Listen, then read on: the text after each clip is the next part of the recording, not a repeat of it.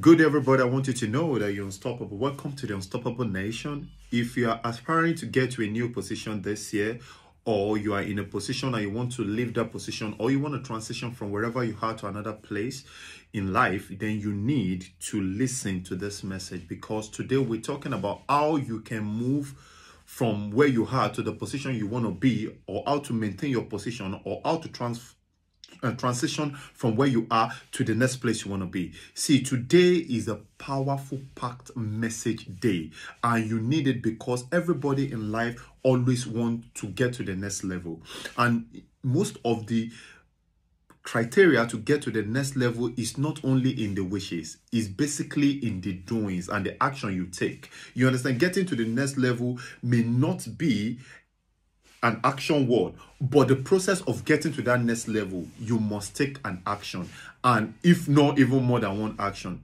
The position you want to get to, let me shock you, a lot of people want to get there. A lot of people want to be there. The position you are, a lot of people want to be there. So it becomes extremely competitive. Since the day you were born in life, you've been competing. Whether you like it or not.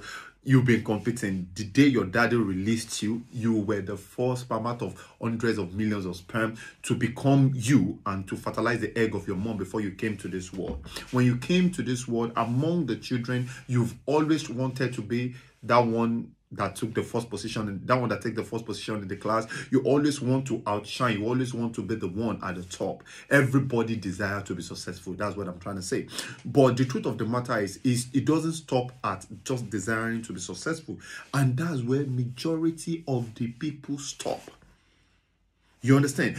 Now, I'm trying to raise a generation whereby we are not only going to claim what God has said in regards to us in the book, in the Bible. We are going to take action with it. We are going to take actions of faith with it. A lot of Christians, especially those that have not been listening to the Unstoppable Nation, or those that have not really rediscovered the word of God and the rhema of the word for themselves, they did not know that it's not just by confessing. The confession should lead to action, and the action should bring a result. But most people stop at confession, and whatever they've confessed that demands the action they are supposed to give it is not coming to pass, is not giving them the result they want, because that bridge must be connected. The bridge of confession with the action, with the result, which is the action, must always be in place when you are confessing.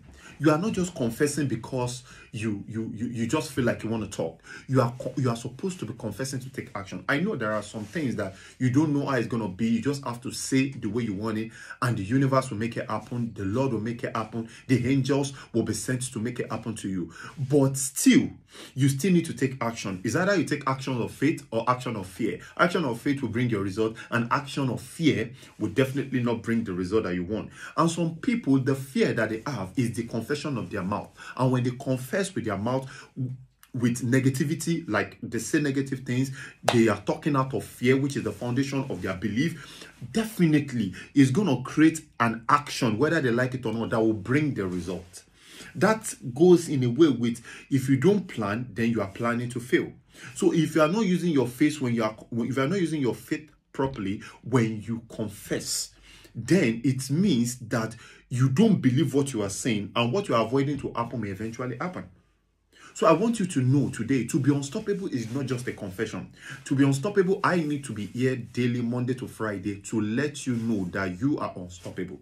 And that is an action that I'm taking because I want you to win. I can't just sit there and say, yeah, God has blessed everybody. You can be comfortable wherever you are. Just believe. Just believe. No, when you believe, there must be an action that backs it up.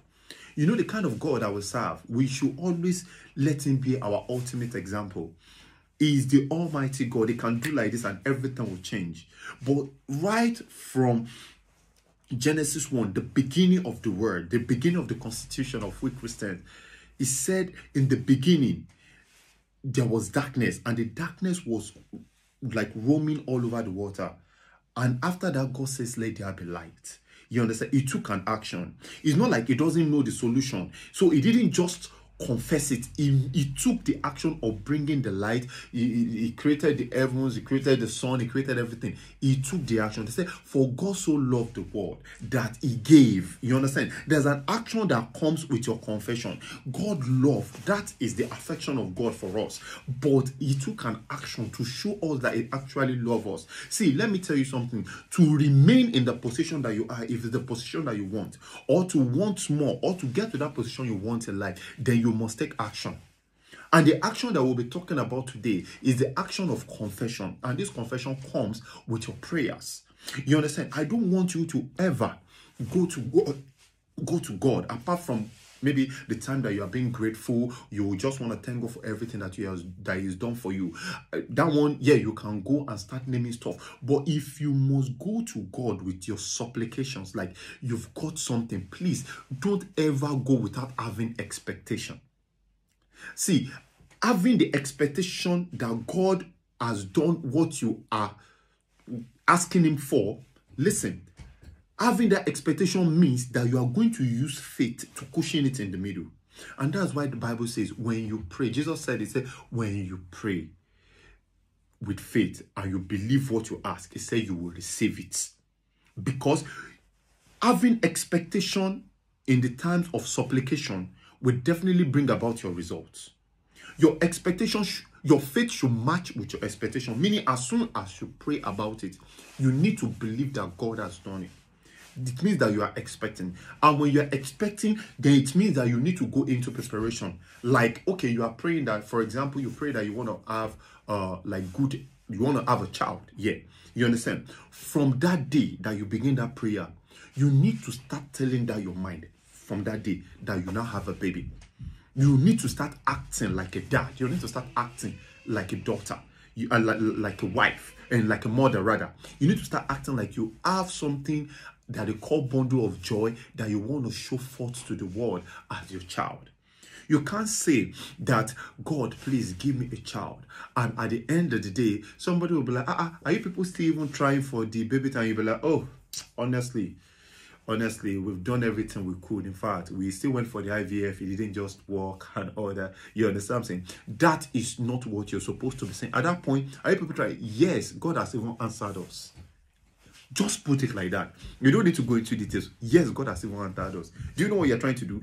You are trying to demand on the constitution of the Lord Almighty. You are trying to demand on what God has said in his word, which he honors more than his name. You understand? And I promise you, it will not disappoint you. See, the God that we serve is a practical God. It's not a God that just wants you to have him in your mind as a theoretical God. He wants you to feel his presence. He wants you to feel his signs and wonders. But we don't lay proper demand on that. And don't forget, this God does not lower his standard for anybody. You understand? So if you don't place the proper demand on what you want from God, you may not get it. No matter how you speak in tongues, no matter how you shout, no matter how you fast, no matter, if you have to place proper demand on God the right way. And let me tell you something, there is nobody that demands from God the proper way that does not have a result. I heard from a pastor today, he said, there is no atheist anywhere. Most of the reasons why they say that there is no God is because how can all these bad things be happening? And you people are telling me that there is God. They need a God that will see that they will see his action against the evil things, against the negativity that is happening in this world. But it's because they don't have the understanding, so we cannot blame them. You being the light, you that know that God, you that has felt that God, how is your life an example to show people that they don't even have an idea about God, that this God exists and you can actually feel his hand in reality? Until we begin to live a life whereby people begin to emulate, even people that they don't know God, that they don't even want to know God, they begin to doubt themselves and say, I know this is naturally not possible. And I don't see any scientific theory I can use to back this thing up. This thing that is happening to this person, it can only be something that I cannot define. And that's when you come inside with your definition and say, it is God that is making it to happen. You think they will not test it? Let me put an example to you. Why is it that the churches that you see that there are a lot of miracles, like confirmed miracles are happening, you see a lot of people going there? People go to where it works. You understand? And there is pressure even on a lot of pastors for power. That's why a lot cannot wait on the Lord enough, and they go to take power from darkness and they want to bring the power to light just because they want the attention and everything. And that is why a lot of people are embarrassing and are spoiling the name of the Lord Almighty. But for we that will trust in the holiness of the real one, of the main one, that we are waiting upon the Lord, we know that it will definitely renew our strength. We that want to be one behind the scene and one in front of the scene, we want to be what we say and want to do what we say and say what we do. You understand? We are the ones that God are waiting for. I mean, you and I. If you can put your full trust in him beyond anything in this world, beyond your circumstance, beyond your situation, beyond whatever you do, even the way you confess in prayers, the way you make your supplications, I promise you it will be different. So this is a challenge, and there is no way you can feel someone or a God that you are not close to, or a God that you are not fellowshipping with. I tried to start a program yesterday. It's called Daily Devotion, every day. From Monday to Sunday, it's just going to be between 3 minutes and 4 minutes. Just devotion, just to read about God, know about God. Then maybe a little prayer, a few seconds, and you are good for the day. All this I'm trying to create so that you will have a proper fellowship with God. Every day in your mind, you will know that God exists. You will feel his hand and you'll be able to connect. So by the time you lay demand, he would answer you. The reason why I'm talking about all this is because there are ways to do this thing. Jesus said, when the disciple came to meet him, then how do we pray? Say, our Father who art in heaven, hallowed be thy name, thy kingdom come, thy will be done on earth. Say thy kingdom come. You understand? The kingdom of the Lord that want to come. Let me use that word kingdom. Let me take it to another place in the Bible, which is Matthew 6. That's my favorite verse. Matthew 6, verse 33, which says, seek ye first the kingdom of God and his righteousness and all these things. And before he spoke about all those things, remember, he spoke about, do not be anxious of what you shall eat, what you shall drink, what you shall wear, or where you shall live. Do you remember? He said only the big cans, meaning that whatever we give you, what you will wear, no matter how expensive the designer is, whatever we give you, what you will drink, no matter how expensive the drink is, whatever we give you that house, no matter how big and how expensive that house is, he said they are not as important as seeking the kingdom of God and his righteousness. He now said all those things that you think that are expensive, that are luxury, that are just for maybe a percentage of some people in this world, that it will be added. You won't even need to run after them. It will be added. Meaning that there is a system that is set, that what is attached to following the process of that system in the spirit and physically is all the things you ever desire. So today, I want you to know, to enjoy everything. You know your prayer point. You know where you want God to touch you. You know what God wants to do in your life. You know how much you need God for some things that you need to be adjusted in your life. I may not know that. But one thing that I know is there is nothing too big that you ask God that he would not do for you if you ask him the right way. And I'm going to be teaching you that right way today. I will teach you the right way today. And I pray that from henceforth, when you pray, your prayer will always get results.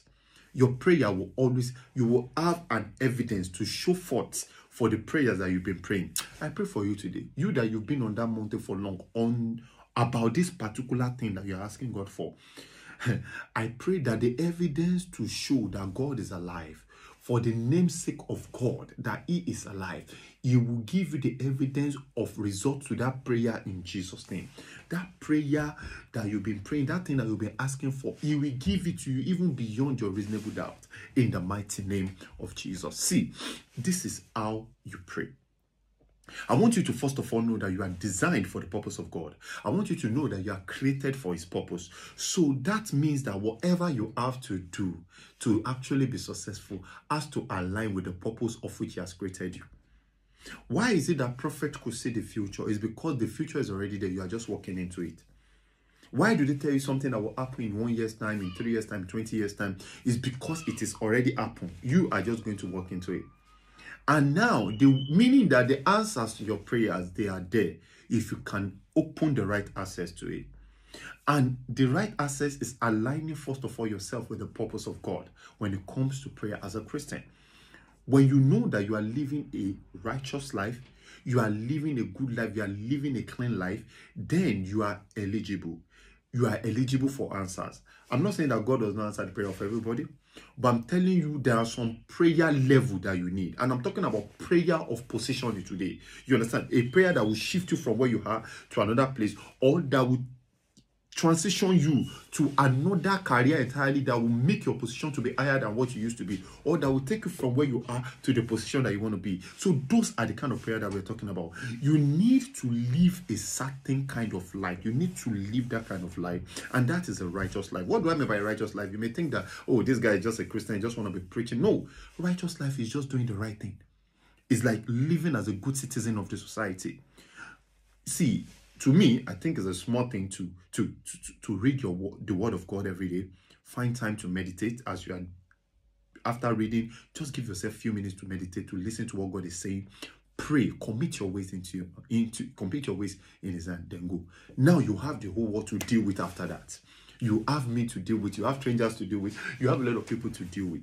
Now the thought of your mind towards people, that's where it starts from. Do you love people genuinely? Do you actually like people the way you claim you like them? Are you somebody that is a giver? Are you a lover? Are you a kind person? Are you living your life the right way?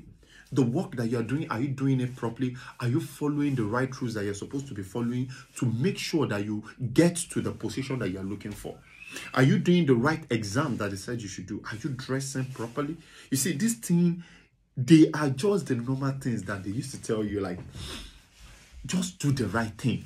Yeah?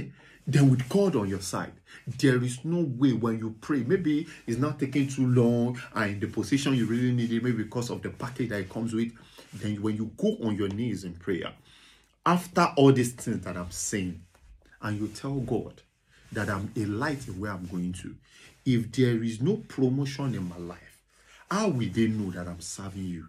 How will they know that my righteousness counts in front of you? Baba, I pray, Lord, for your name's sake, use me as a testimony.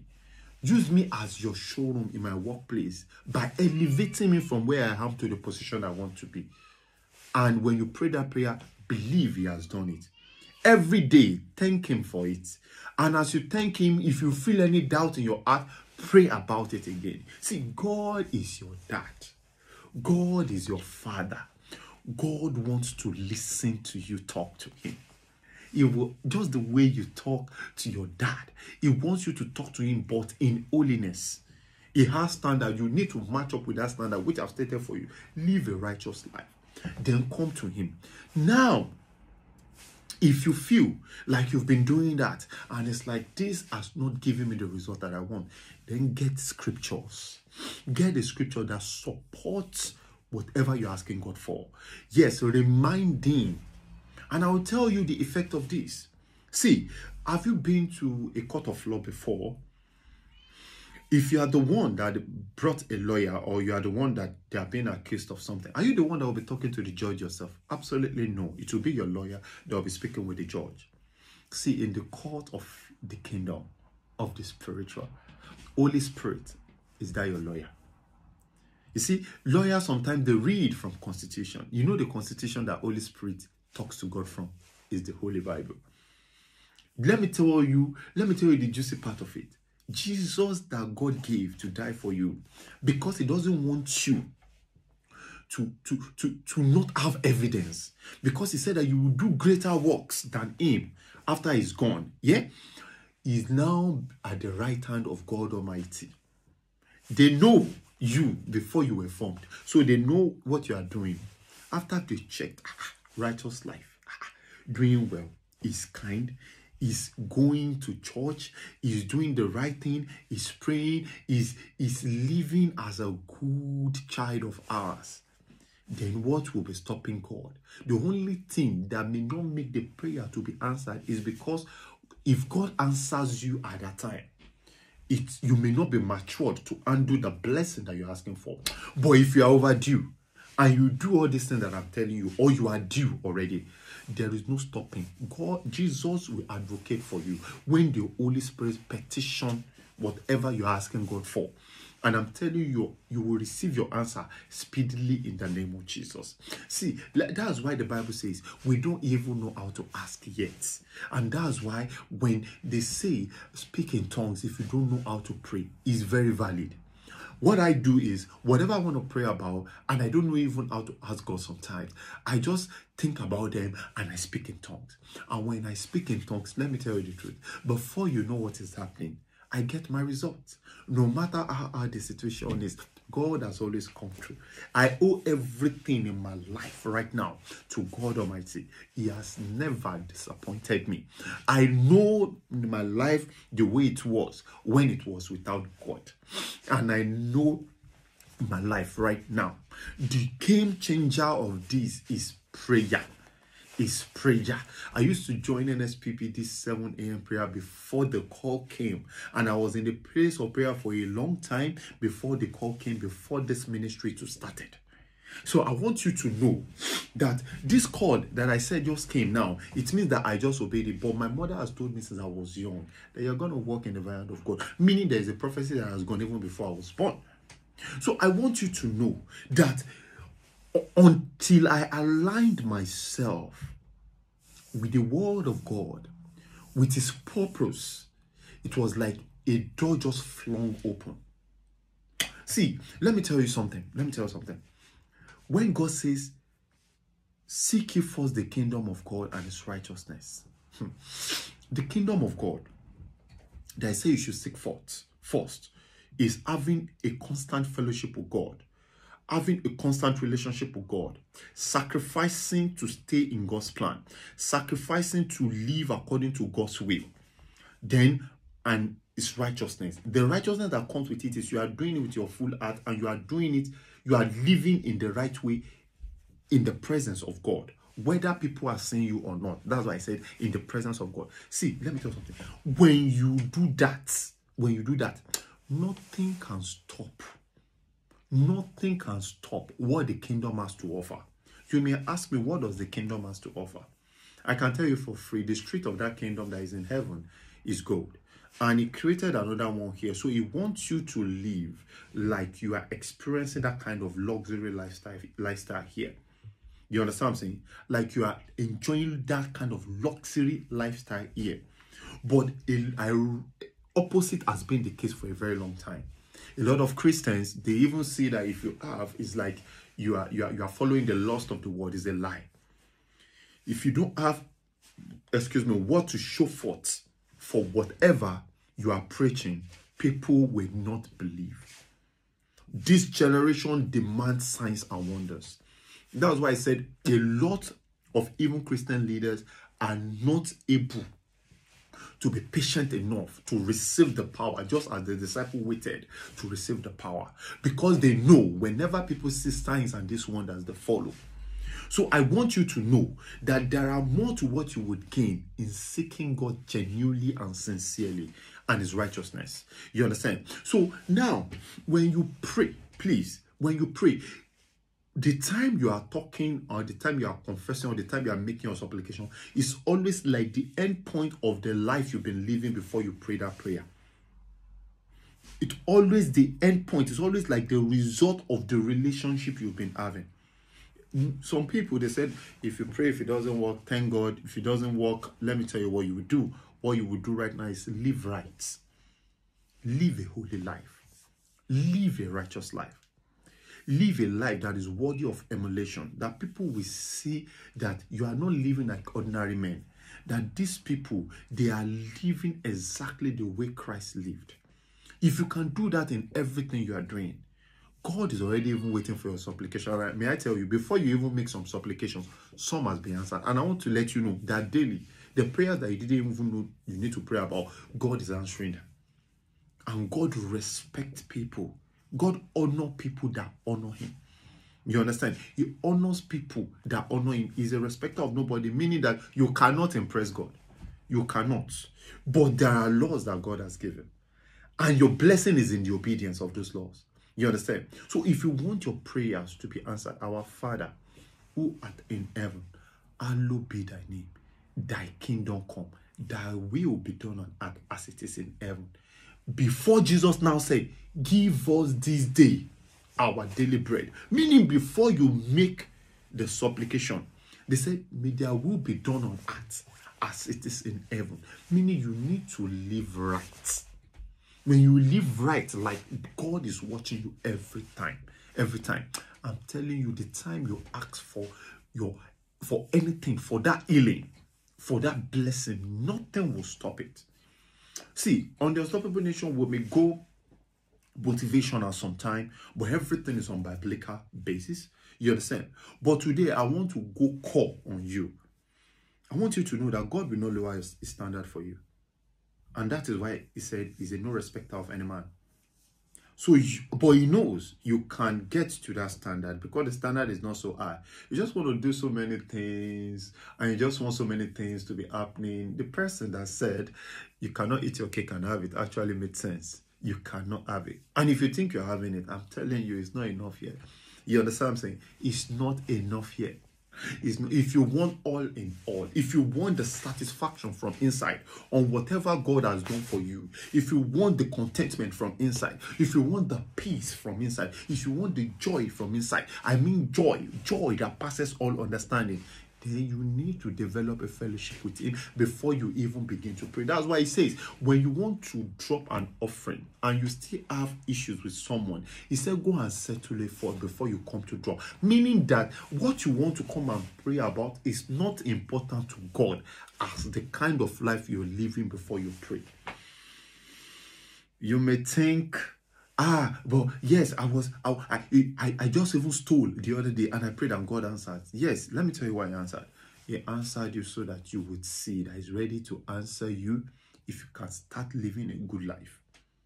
Grace is not that you should be committing more sins or you should be sinning anyhow. Grace means an opportunity to not commit sin again. You understand? So if you commit sin, if you still have grace, it means that God is giving you an opportunity whereby when you go into that kind of situation or that kind of temptation again, this time around, you will not commit the sin. This time around, you will live a holy life. I want you to know that if you draw close to God, God will draw close to you. There is no barrier. We are the ones that have been stopping ourselves from getting close to God. We are the ones that are giving excuses from getting close to God. And when you get close to God, which is my emphasis today, then people, when you are trying to get to that position you want in life, all you need to do is just to continue praying. And when you pray, meaning after your confession, then you take action. You start acting like you're in the position, which is faith. I've defined it several times. It's in Hebrews, I think Hebrews 11 verse 1, it said, faith is the evidence of things not seen, substance of what you're hoping for. You need to start acting like it. I like when they say you want a car that you like, you go to the showroom. Yes, like you have the money. You tell them you want to test drive the car. Tell them that you are working on it. You just want to see how the car feels. They will allow you to test drive the car. Test drive the car. Dress well. Go and test drive the car. You understand something? Or take, if your faith cannot carry you to that level, have the picture of the car, have it on your screensaver. See it every day. Always tell the car that I'm going to have you very soon. Or put it in front of your fridge, put it on your wall. You understand? There is a way your mind will start working. Like, at that time, if any opportunity comes, maybe the kind of good opportunities that you've been like, I don't like that kind of, you may want to do it because you'll be thinking that maybe this is where the money will be generated from. And you may not know what you're hoping for will just come as a gift. But the fact that you are making effort will keep you in the faith and will keep your focus strong on whatever you are praying about. So whatever you pray, whatever you are praying about, the position you want to get to, the transition that you want, I want you to go and get something that represents them right now. Or the position you want to maintain, represent them and speak to what represents them. Maybe you can write it down.